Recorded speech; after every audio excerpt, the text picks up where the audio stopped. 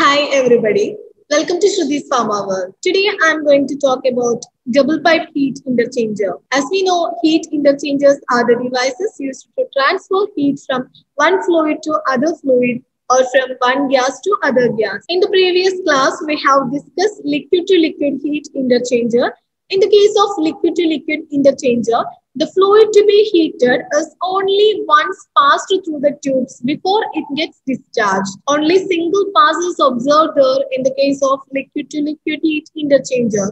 So the heat transfer is not efficient in liquid to liquid heat interchanger. In that case, we have used the double pipe heat interchanger for the efficient heat transfer process. The heat transfer mechanisms involved in double pipe heat interchanger are conduction and convection mechanisms. That is the principle behind double pipe heat interchanger. Move on to the construction part of double pipe heat interchanger. Here you can see our beautiful double pipe heat interchanger. This double pipe heat interchanger consists of two pipes. One pipe is outside and the other pipe is introduced into that pipe. Okay. This is one pipe and this is another pipe. One pipe is inserted in the other pipe. The inside pipe, this is inside pipe. This inside pipe was used to introduce the cold liquid. So the liquid to be heated is introduced through this inner pipe. And the outer pipe, this is outer pipe. This outer pipe that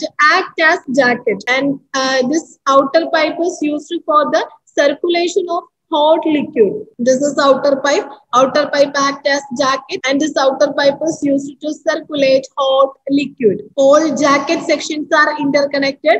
Here you can see the interconnections. Normally, few number of pipes are used to construct a double pipe heat interchanger and the length of these pipes also less. Glass tube, standard iron pipe, graphite. These are the materials used to construct pipe. Standard metal pipes. This is our standard metal pipe. The standard metal pipes are assembled with standard return bends. This is return bends. So standard metal pipes are assembled with the standard return bends. These pipes are connected parallel and stacked vertically. Okay, these pipes are connected parallel and fitted vertically. Pipe may have longitudinal fins on their outer surface. These are the important points regarding the construction section of double pipe heat interchanger. Now move on to the working section of double pipe heat interchanger. In the case of double pipe heat interchanger, the hot liquid is pumped into the jacketed section. These are jackets. Hot liquid or steam is introduced through the inlet into the jacketed section. This hot liquid is circulated through the annular space between them and carried to the next section. Finally, it leaves the jacket. Okay, the hot liquid is circulated through the annular space between them and carried to the next section. And finally, it leaves the jacket. In this process, the pipe absorbs heat from the hot fluid by conduction and then it is followed by the stagnant layer and convection will be occur after that. During this process, the metal pipe gets heated and the metal pipe gets absorbed heat and then it becomes hot. The cold fluid, actually the cold fluid to be heated is passed through this pipe. So the cold liquid that also absorb heat from the hot liquid and the metal tube.